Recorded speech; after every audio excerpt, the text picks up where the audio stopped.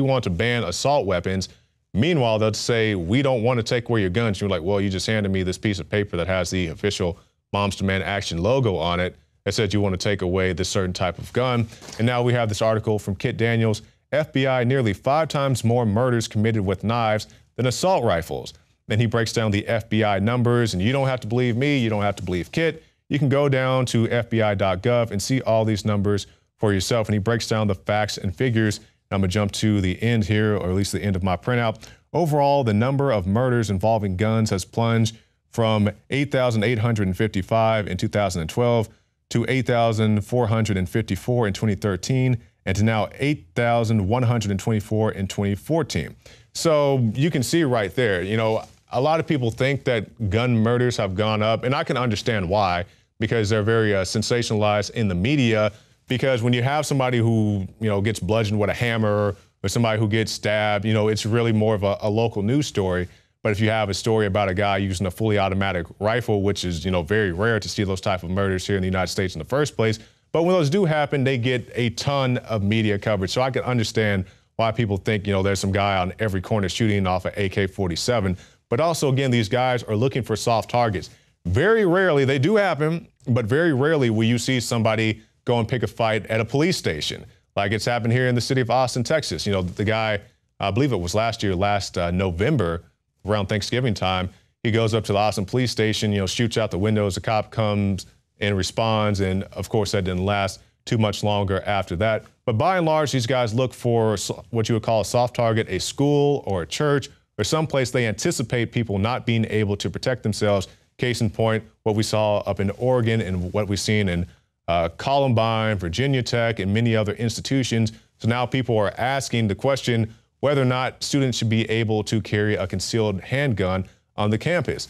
And I'd say I have really no issue with that, because the majority of the people who came out to our demonstration who were against campus carry were kids who were too young to handle a firearm in the first place, at least in terms of a concealed handgun. So we'll have more on that when we come after this break. Stay tuned. This is the INFOWARS Nightly News.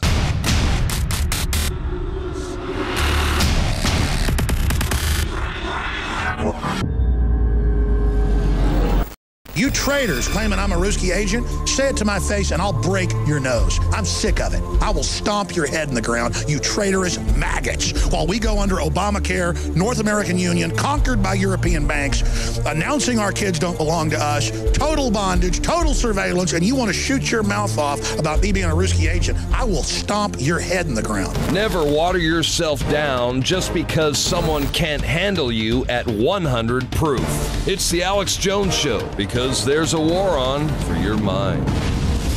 I wish we could go back to the days, I'm telling you, of just getting my satisfaction out in the street. You pick a sword or something else. Your liver can be full of fatty deposits, built-up toxins, and even dangerous objects known as liver stones. We worked with the top developers in the field of detox to take tried and true herbs and other compounds known to safely cleanse the liver and fused it with the latest research and technological development on concentrating these ingredients to give you the maximum effect. Liver Shield is the only liver support product on the market that uses a patented Spigirex blend of powerful organic herbs that support detoxification. And when you visit InfoWarsLife.com, see the instructional video on how to do a 6-day liver detox. This isn't a game, and let me tell you, the results are dramatic. Liver Shield is totally organic and made of the safest high-quality herbs. But that said, you need to consult your physician before you do the full detox. Liver Shield can also be used daily by itself for overall upkeep of the liver. Secure your Liver Shield today exclusively at InfoWarsLife.com for the lowest price available. That's InfoWarsLife.com, or call 888-253-3139. Brain Force is here. Ladies and gentlemen, I've been on this the last few months. You probably noticed I've been more crazed, more focused, less brain fog, more energy, more special reports, and it's because of Brain Force. One of the worst things with most energy products is it's not sustainable, right? You're gonna crash and gonna feel really bad afterwards. This has a bunch of different antioxidants and compounds and polyphenols. Everybody's on these drugs to knock their brain out because the brain's so fried. We kept changing this formula over and over and over again until it became sort of a grand puzzle. For example, the L-theanine inside of it, that is activated by the different compounds in the yerba mate that we put inside of it as well. This just increases the compounds you already have. This is what you're actually designed to run on. Exactly. It's kind of like a car will run on one form of junkie gas, but it runs really good on what it's designed for. You will find Brain Force, Survival Shield X2, and other game-changing products at InfoWarsLife.com or call 888-253-3139. I want more candy. I want more video games. Lie. And it's that type of behavior that spurred me to do the research to develop a true nutraceutical formula that was designed to smooth out and help children focus. All of our children are hit with modern mind control. Television, music, fast food, GMOs, sugars, you name it. Young humans have not yet developed their nervous system and are being hammered daily by globalist concoctions. It's no wonder they can't focus and calm down and then are put on dangerous psychotropic drugs. Working with my team, we set out to find the best formula with the highest quality ingredients that children would actually like and take. We worked with the leading manufacturer in nutritional supplements that are safe for children to bring you the most affordable and powerful calming formula out there. Introducing Child Ease with herbs and calming extracts like chamomile and lemon balm and essential nutrients that taste great. Obtain your Child Ease today at InfoWarsLife.com. That's Child Ease exclusively at InfoWarsLife.com. Knockout is back. If you want a product that has 10 known ingredients that naturally get your body to relax, your brain to relax, so you get deep, restful sleep, Knockout's it. InfoWarsLife.com. L-theanine, hops flower extract, lemon balm extract, valerian root extract, chamomile flower extract, L-tryptophan extract, melatonin, and more. All organic, all the natural sources. It's the same price as leading brands of melatonin that are 3 milligrams a piece. It has 3 milligrams, the standard recommended dose for an adult. It's got the GABA, so it would probably cost $50 to take all this as separate pills. It's $19.95. You take one or two of these, and it just is really clean, restful sleep is what the reviews are. It's what I've experienced. And it just synergistically puts everything in there. InfoWarsLife.com. That's InfoWarsLife.com. Or call 888-253-3139. We began our news with the very sad story of the shooting up in Oregon.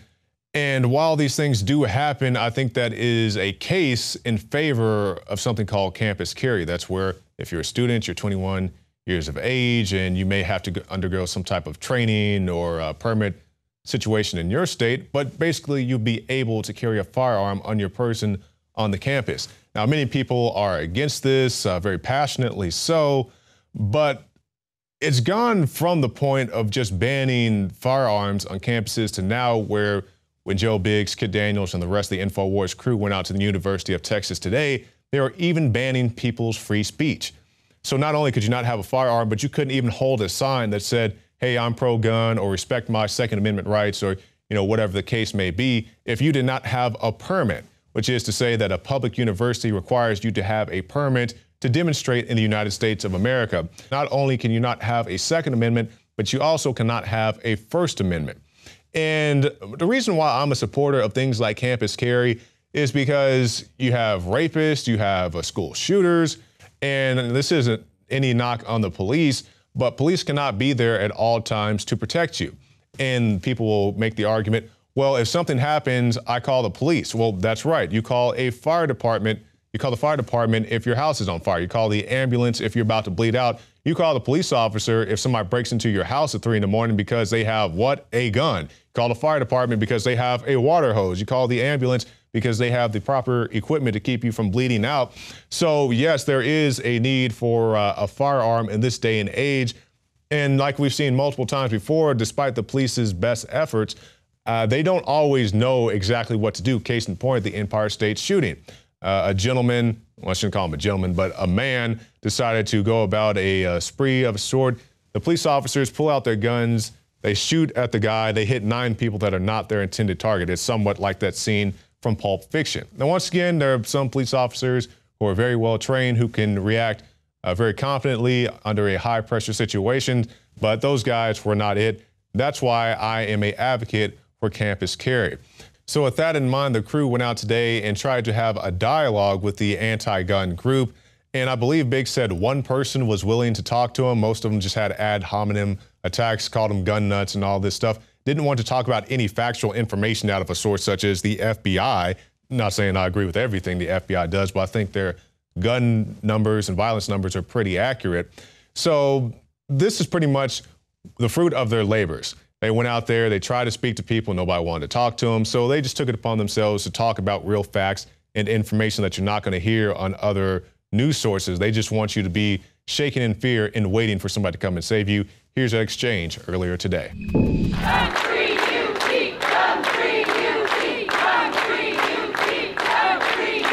Joe Biggs here with INFOWARS.com. Now the gun-free UT rally just ended, as you can see, the crowd's about to dissipate, everyone's starting to move out.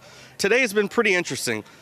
You've got a lot of speakers, Moms Demand Action, standing up on the stage over here to my right, who are sitting here calling for free speech, the ability to open a dialogue.